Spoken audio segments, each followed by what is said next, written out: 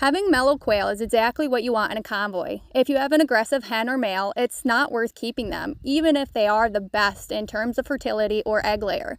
At minimum, they will stress out the rest of your birds, which decreases productivity, and at worst, they will off their fellow quail. The ideal hen to rooster ratio is 5-to-1. I'd recommend culling any extra males. Too many roosters will cause the hens to get beat up and stressed out, even when the convoy gets along well. Quail also need about 16 hours of light, so with you heading into winter, you'll probably have to supplement their lighting. Something as simple as string lights will work. I'd also make sure they have enough calcium. You can do that by switching to layer feed or giving them free choice calcium.